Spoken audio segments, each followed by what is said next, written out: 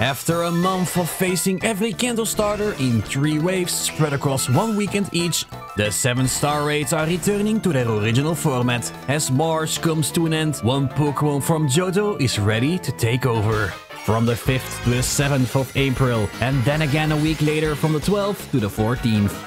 Meganium, the long-necked dinosaur, and final evolution of the grass-type starter Chikorita will be appearing in Black Crystal Tera Raid Battles, protecting its territory and those around it with a psychic Tera type. Meganium is likely to utilize a variety of moves such as Slide Screen, Reflect, Body Slam, Battle Blizzard, Zen Headbutt, and Terra Blast.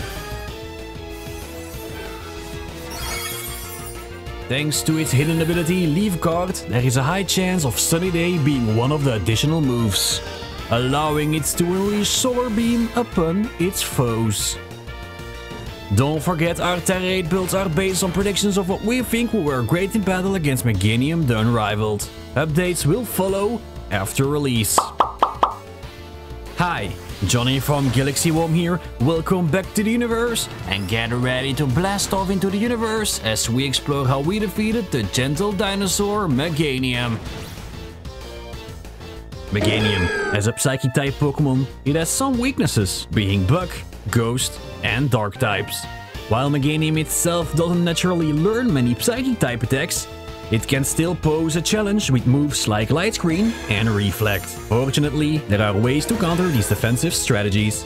Some Pokémon have abilities that ignore the effect of Light Screen and Reflect, while there are always moves like Defog and Brick Break. To prevent this video from being too long, as usual, we'll include additional builds and strategies in the description down below.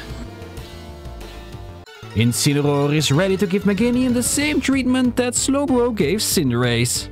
You will definitely have battled this kitty cat Pokémon before. LT Grey is capable of using the move Power Trip, which increases the power based on the user's stat boosts. With the right teammates providing buffs and debuffs against Meganium, victory in this raid can be achieved in matters of seconds. Incineroar can boost its stats using Swords Dance and Nasty Plot, ensuring that Power Trip deals devastating damage. Bulk Up is also always an option. Additionally, Brick Break can help break through Meganium's barriers like Light Screen and Reflect.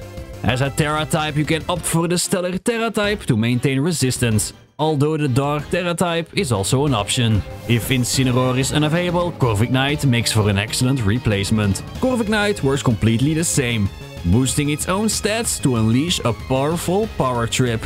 Corviknight's stats can be boosted with moves like Hone Claws and Iron Defense. These two moves are learned through leveling up, so you don't have to use any TMs. Since Corviknight cannot learn Brick Break, you'll have to opt for Defog instead.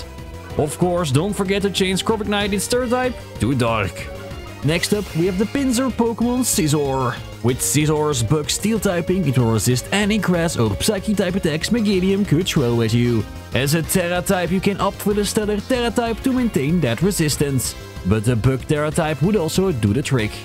As usual, we have Swords Dance for attack buffs and Brick Break to break through any barriers.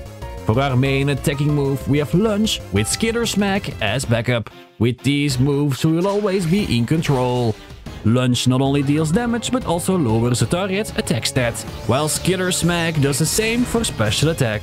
However, note that Skitter Smack only has a 90% accuracy. Following up, we also have the Samurai Power Ranger, King Gambit. I'm not talking about a move in chess, but about Bisharp's evolution. As a Tera type, you can opt for the Stellar Tera type or the Dark Tera type. King Gambit is pretty straightforward. Kowtow Cleave, Swords Dance and Brick Break. Leer is also an option. Provide all these attackers with a Shell Bell health item, run them with the Adamant Nature and maximize the HP and attack EVs.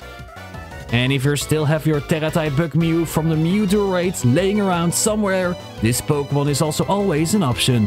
Equip Mew with the Expert Belt health item along with Swords Dance, Leech Life, Brick Break and Lunge.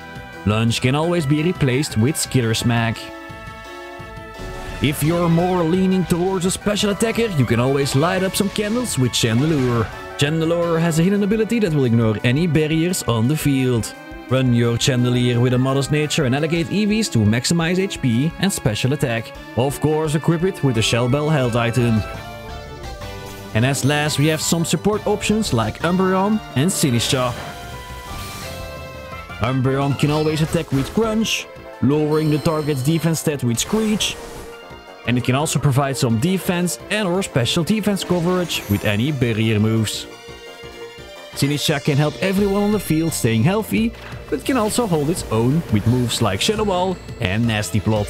Of course, not to mention Strength Sap. As usual, there are always some extra main attackers, support Pokemon or just some Pokemon you can have fun with in the description down below. Feel free to share any strategies you would love to see in the fight against Meganium. As always, I'm Johnny, thanks for watching and we hope to see you all next time. Feel free to subscribe if you're curious about what more crazy adventures await us.